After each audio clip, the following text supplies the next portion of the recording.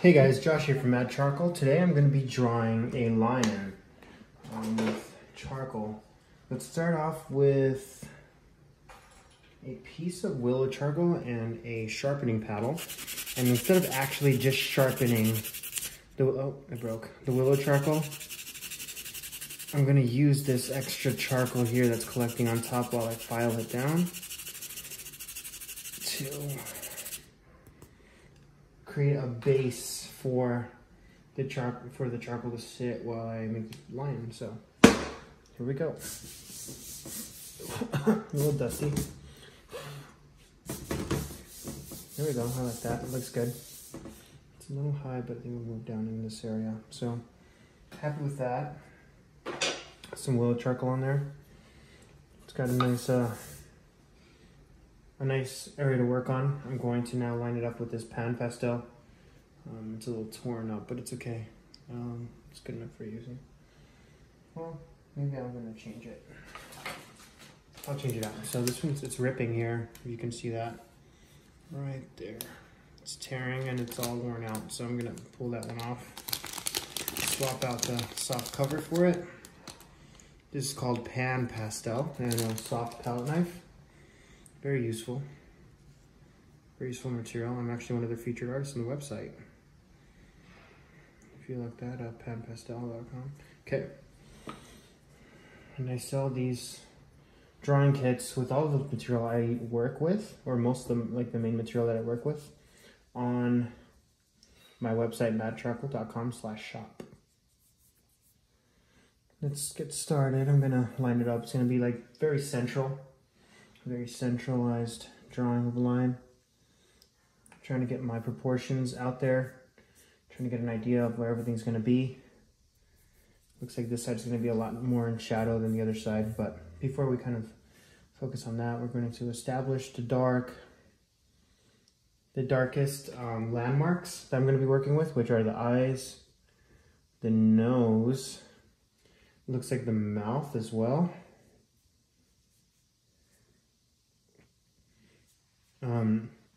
These will establish where everything else goes a lot easier by figuring that out. And then I can build up on that and layer on that. So I'm working with values and with proportions at the same time. Utilizing this edge of this pan pastel too. Really bring out some of these tones, and I'm loading different amounts of pastel on this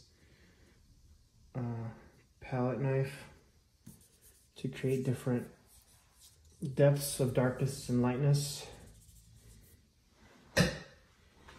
Sweet, and I'm squinting at my reference as much as I can. You can see my reference, right? Yeah, cool. Squinting at it while working, so that I'm not too concerned in the details yet. I'll be concerned with the details later on. Once I got everything else more established, then I'll worry about the details.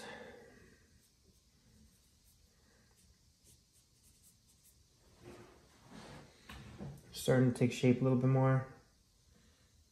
Means I could be a little bit more decisive in my mark making, get a little darker with the material. But I want to still stay loose. I don't want to get too tight right away. That might compromise the style and look of the drawing that I'm going for. This is a little too hard over here. Too hard edges. The line, I want it to come out a little bit more too. I'm going to use this paper towel now. Just go a little further out there with this material. Blend some of this. Sweet. There's a lot of extra down here. I'll just wipe that up. That's alright. Cool. I like my drawings to be nice and messy. I feel like it adds character. Some people don't really think so, but I like it, so I'm going to do it. Taking a kneaded eraser and bending it around and cleaning it while I work with it.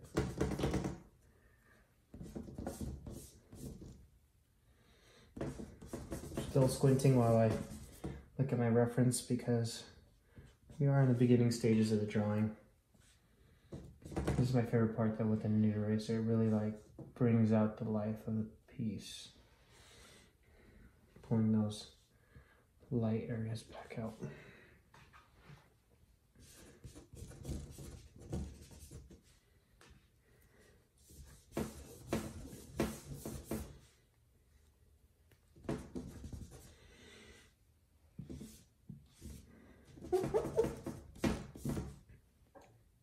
There we go, we're starting to see a little bit of a form start to appear.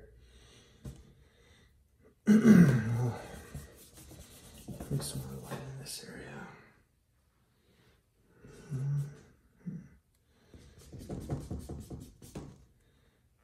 This is very light down here, so we can make that happen.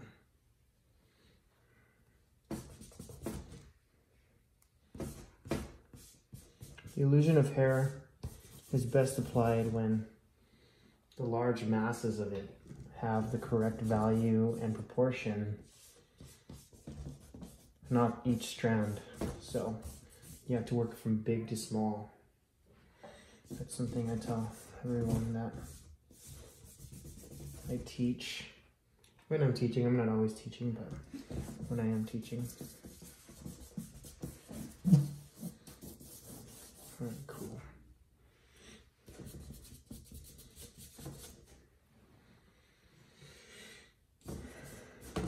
Establishing more lights. You just push and pull as you work. And that takes up the majority of the time, pushing and pulling.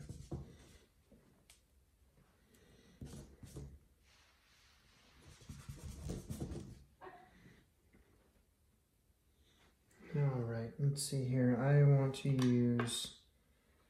would like to use a piece of compressed charcoal, a chunk of it. That might be beneficial. I'll try this one. It's from a thicker piece. It's just General's compressed charcoal. Let's see what we can do out of it.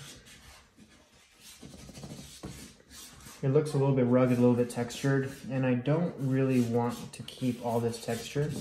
So I'm gonna come in and blend it out after I apply some of it.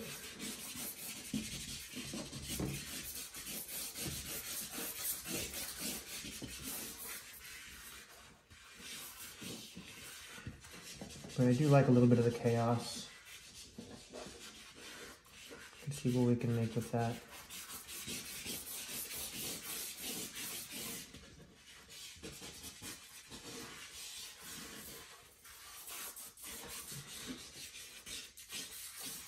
I found that if I work a little bit too slowly, that I start to lose some of the life of the piece. And I want to make sure that I keep it expressive and fast and have momentum and fluidity in the work. So I can make sure of that by working fast, not being too specific, but still being thoughtful and kind of getting in the zone while I work. Which doesn't always happen, but that's the goal.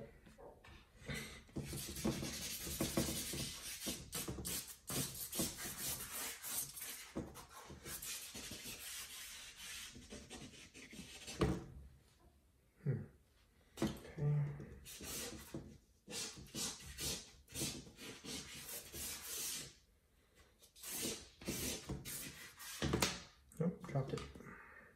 It's kind of getting hard to grip on.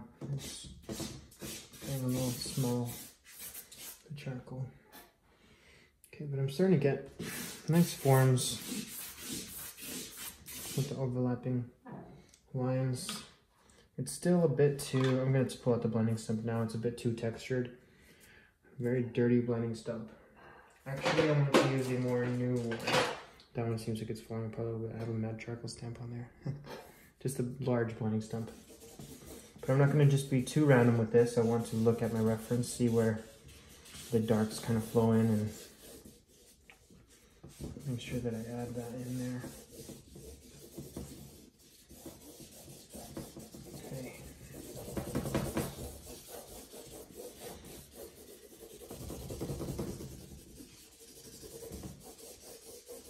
I can always come out and pop out some highlights, so I'm being very generous with this.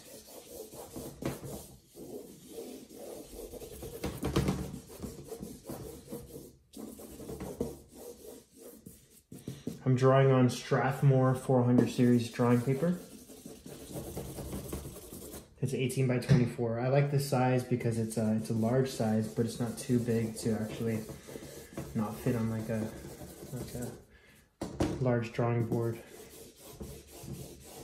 And a nice size to frame, because anything bigger than this could get really tricky to frame in terms of finding a nice enough frame or just the integrity of the paper might be lost if something's a little too big, but it's okay. Okay, I need to get a new chair. It's a little squeaky. Sorry about that. We're working on it, my wife and I. So I'm back here popping out more highlights as we work. A little bit more hair out here, lights hidden. I still have some underlying highlights that I can kind of make out that I will use. Pop them back out, the ones that I lost, but it's okay. If we lost some of them, I'll pop them back out. Just subtlety works best here. Don't go too crazy with it. You'll lose your, if you go too bright with your highlights, you'll lose your sense of form.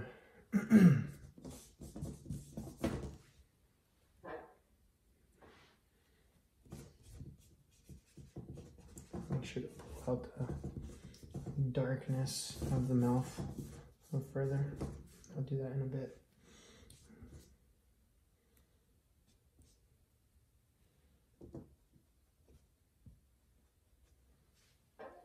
Cool.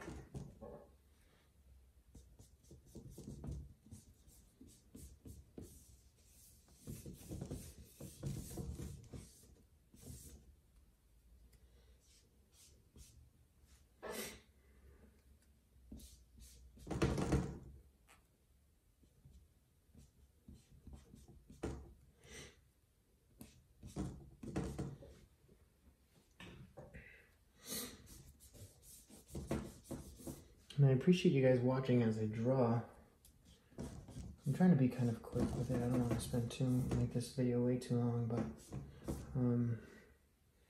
let me know if there's something that you guys want me to draw next. I usually like to do portraits of people. I usually don't do many characters. A lot of people are like, draw this enemy person or this enemy person, and I'm like, well, you should find an anime artist to do that for you if that's what you're looking for. But I've tried it out. It's fun. But I like to do, sometimes I like to do animals, but I haven't drawn that many animals. I like to do lines. Drawing lines is fun.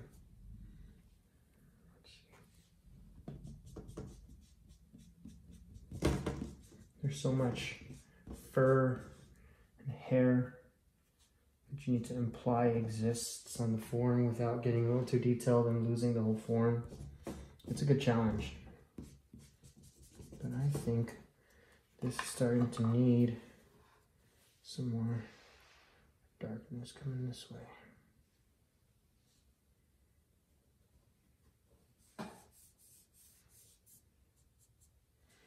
There we go. Looks a little better. Blend that back out.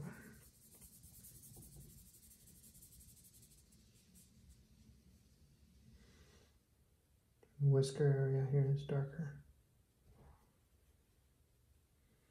Let me apply some of that. I don't want to get too detailed though. We'll look off if that part's very detailed and the rest of the drawing is really expressive.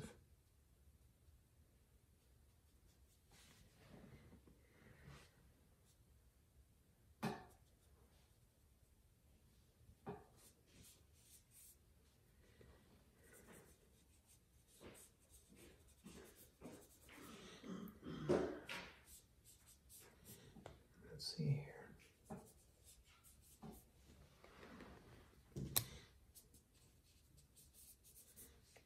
Pushing more darks, more details.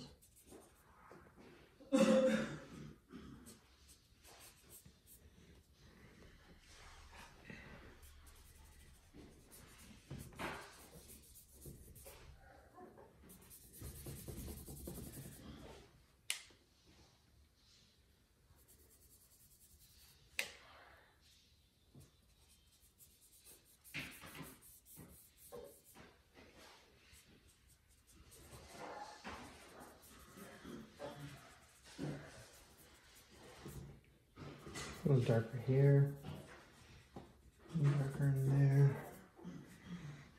It's really starting to take form now. Might need a few more details, but I think we're pretty much there now.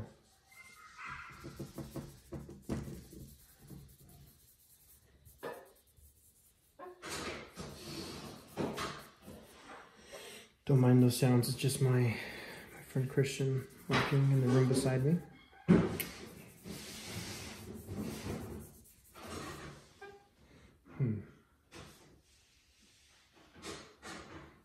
Darker there. And darkness there.